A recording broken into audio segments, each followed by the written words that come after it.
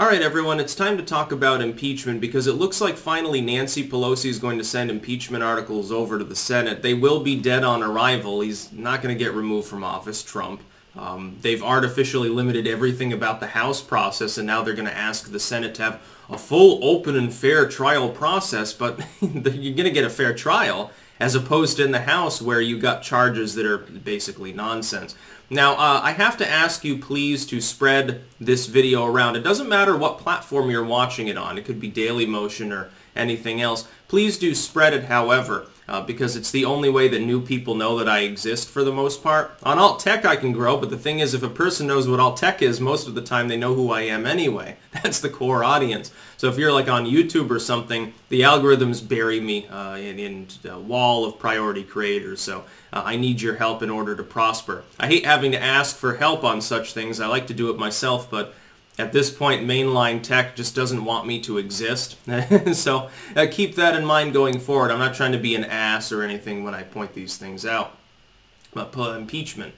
Poor Pelosi. She finally keels over. She finally bends over backwards and just decides to say, okay, I've been defeated. She's been defeated like a weak peasant with great fealty. She has basically tossed her crown into the dirt. That's basically what Pelosi's doing, but it's not even really her fault. Keep this in mind. Pelosi, through her behavior, we can objectively confirm Pelosi never wanted there to be an actual impeachment.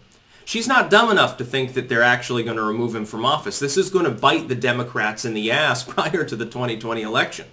They basically handed victory to Donald Trump through these proceedings, especially now that they have to give it off to all people of Mitch McConnell. Now, who's going to drag it through the dirt and debase it even further? Impeachment was never so popular as when the Democrats, for the first few weeks of the process, technically speaking, held it very close to the chest. There was no official inquiry going on. There was no reason to suspect an official vote even was meant to happen. And Pelosi and Schiff and the other neoliberals, essentially what they did is this. They took people with third and fourth hand knowledge of phone calls involving Trump or investigations involving intel.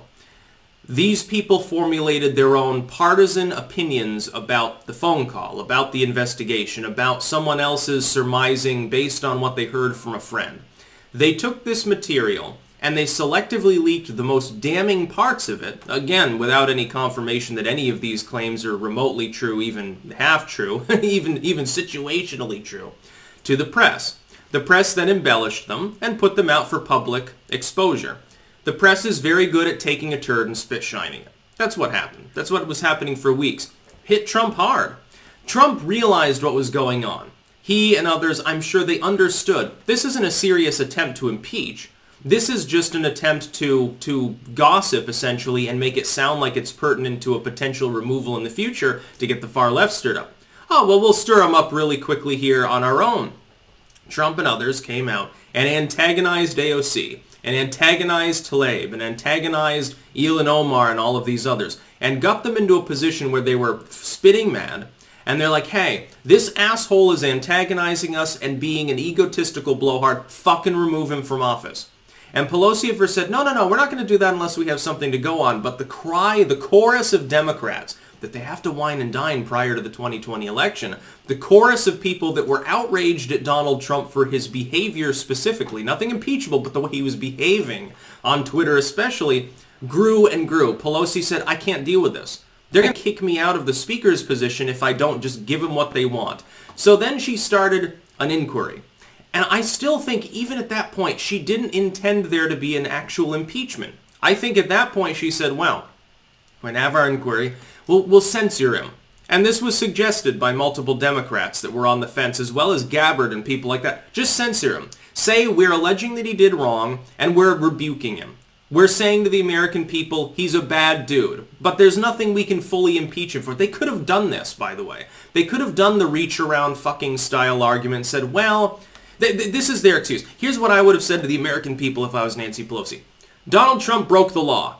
He bribed foreign state officials. We know this to be the case. We have people claiming all sorts of wrongdoing within his administration. He's being a disaster. It's a ticking time bomb, and if these things are fully exposed, it'll be a diplomatic nightmare for the subsequent administration, regardless of what else happens politically. We would love to remove him from office, But because he's crooked and because he's surrounded himself with crooked people, he's covered his tracks, and it would take an inordinate amount of time to do so. We are censoring him now, along a partisan line vote that might have even involved a few Republicans. We're saying he did wrong. But because we can't remove him, we need you to remove him in 2020. Vote Democrat. That's what I would have done. Campaign pitch, allegation of Trump wrongdoing, but it looks level-headed. It looks sane. At the end of the day, it looks much more sane than what happened.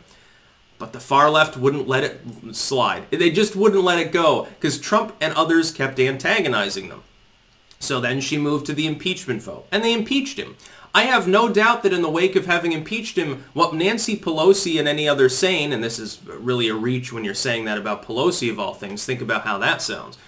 Pelosi and the other strategic neoliberals don't even want to deliver the impeachment articles to the Senate because they know that it's going to be a show trial. They know that it's going to be a fucking circus, a zoo, and that Mitch McConnell is going to drag him through the mud. As soon as it gets to the Senate, he's going to be very cheerful that day. Instead of drinking in the wake of a budget vote that might not pass and the government might shut down and the smell of booze was everywhere, said John Boehner, he's going to be sipping his good cordial that night.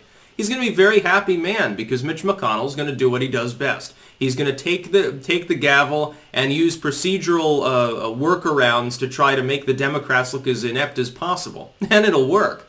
They've already done half the job for him. So the impeachment proceedings will proceed now, finally. They were meant to go forward within the first 48 hours or so. This is not the way that impeachment is meant to work. The way impeachment is meant to work is there's a legitimate reason to believe there's wrongdoing. We're making an allegation. Here's what we found in our own investigation. We're sending it to the Senate for a trial. It gets tried there.